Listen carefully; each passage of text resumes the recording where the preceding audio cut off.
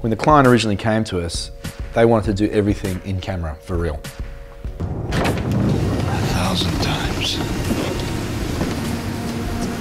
felt that flame upon my tongue.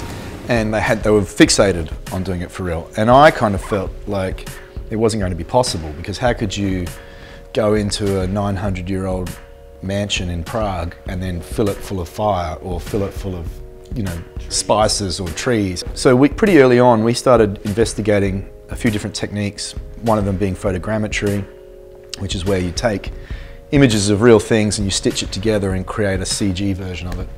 And then also just building it completely in CG. But it took quite a while for us to convince the client that that was the way to go. So even though we went over to Prague and we shot in these beautiful locations, you know, when we actually kind of started putting it together, the director really wanted to change most of the aspects of the room and make them bigger, you know, double story. And you know, we really worked with the director really closely to kind of design those rooms. They had to feel, again, they had to feel grounded, that they could exist, you know, but they still had to feel magical and special. That whole end sequence, as they kind of move through the double doors, that all is in camera pretty much after that. But it's all the beginning of it, those different rooms, and the fire room, the tree room, the spice room, all of that was us. We just shot very limited live action